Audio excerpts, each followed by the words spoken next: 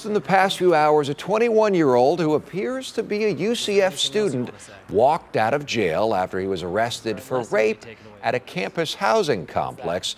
News 6's Clay Lepard is live at the Orange County Jail. And Clay, you asked him questions as he walked out. What did he tell you? Not a whole lot, but Jaime Polanco did admit to us walking out of the jail that there was a lesson to be learned from all this. As for what that lesson was, he kept it to himself. And based off of what we've learned from his social media and from police details, it appears he's a rising senior at UCF. Do you regret what happened? No comment. Jaime Polanco walked out of the Orange County Jail hours after being charged with sexual battery. Is there a lesson to be taken away from this? What's that? But didn't really want to talk about what happened. In his arrest report, detectives detailed how the 21-year-old raped someone at his apartment here in the Knights Circle housing complex near UCF on June 10th. But he wasn't arrested until Friday evening. Are you Jaime Polanco? Yes, Your Honor, Jaime Polanco.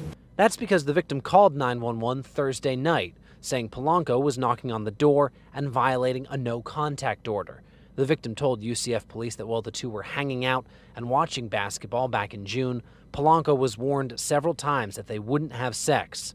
But Polanco persisted, even brushing aside the victim kicking. With the help of UCF police, the victim played a key role in Polanco's arrest by calling Polanco while police listened in. According to detectives, the victim told Polanco the sex was not consensual, and he apologized, saying things like, "Yeah, I'm so sorry. I don't know what was going through my head, and I can't justify it all. What I did was terrible." Polanco even admitting, "I do remember having sex, and I do remember you saying no." As part of Polanco's bond, he is not allowed to have any contact with that victim. It's unclear at this point what his status is with the university as this investigation continues. Outside the Orange County Jail, Clay Lepard, Getting Results News 6.